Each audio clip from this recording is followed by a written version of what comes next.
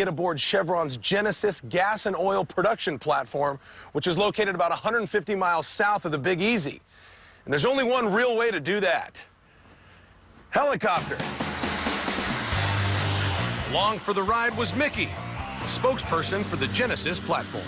On a helicopter now, which is actually a first time for me, and I'm sitting here with Mickey. I'm looking around, I see oil platforms everywhere. Is it normal? I mean, how many are out here actually? There are literally thousands of oil and natural gas production facilities in the Gulf of Mexico. And some of them are really big, like Genesis, where we're going today. Genesis is a deep water spar hull production facility, we call it. It sits in over 2,600 feet of water.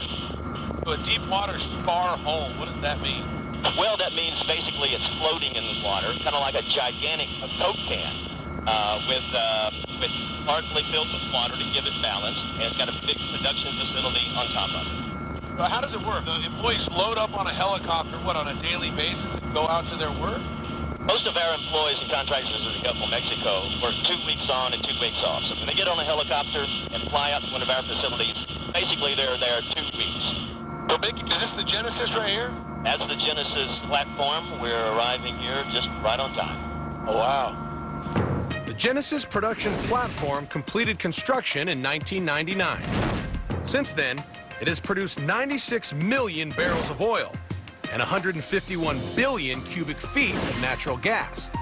It is the first spar hull facility large enough to support production as well as drilling. The use of spar hull technology allows oil companies to drill at deeper depth, which conventional seafloor platforms can't reach. To understand how Genesis was erected, you've got to see it. The 28,600-ton hull was built in Finland in 2 pieces. These pieces were ferried to Texas, where they were assembled. The 705-foot-long, 122-foot diameter hull was then floated on its side from Texas to a spot 150 miles south of New Orleans. Water filled the ballast tanks at the keel in a controlled flooding operation. This caused the hull to pivot 90 degrees. Finally, the top sides were transported to the field and installed on top of the hull. So I just got off the helicopter. The weather is actually insane. These are all the crew here that work on the Genesis platform. And we're going to go downstairs right now to get a safety briefing. Come on. Okay, right now we're inside Genesis. This is BJ. BJ is a paramedic, an HLO, which is a helicopter landing operator, and an operations assistant, right? Correct. And then right now, what are we going to do right now? We're going to do a U.S. Coast Guard required safety orientation anytime you go offshore. That's required. We are a floating spar out here, so as the weather gets rough and seas pick up, it gets rough up here. So if y'all would just going up and down stairs, make sure you have 3-point contact, meaning having your hand on the handrail at all times. So this thing actually moves? Right, it does move. Best explained as a cork in the water, just chained down with 14 chains to the ocean floor, which is about 2,600 feet down. With the safety meeting completed, I had to hightail it across the platform. I wanted to see what this massive hull looked like from below. Are you JJ? Yeah. How you doing? I'm Matt. Nice to meet you. Nice to meet you. So are we going to go on the, what's this called? It's called fast response craft. We use it for a man overboard. Somebody would fall in. FRC, fast response craft. So when we're going to get on it right here and you're going to drop us down? We can. We are 150 feet in the air.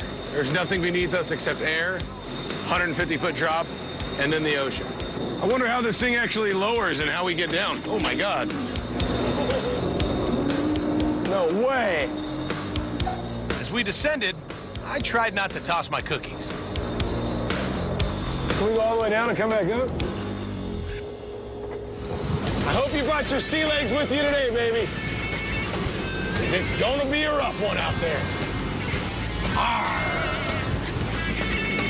Probably be a good idea for me to let you drive around the rig, right? All right. How long does it take them to build something like that? About 4 years to build it. How much does it cost to build an oil platform? This platform runs somewhere around $800 million. $800 million. And then obviously, I mean, it's got to be cost effective, so we're pumping enough oil, we're making our money? We paid this platform off in 3 or 4 years, I think.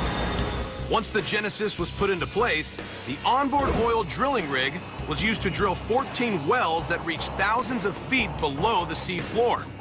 The 14 subsea wellheads and 2 export risers were spaced 20 feet apart to form a circle, 140 feet in diameter.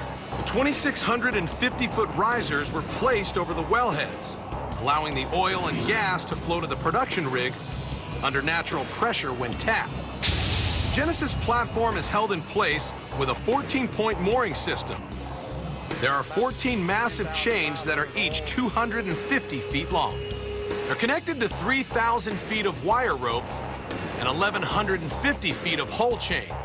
By adjusting the chains, operators can move the platform in order to drill at different wells within the 140-foot radius.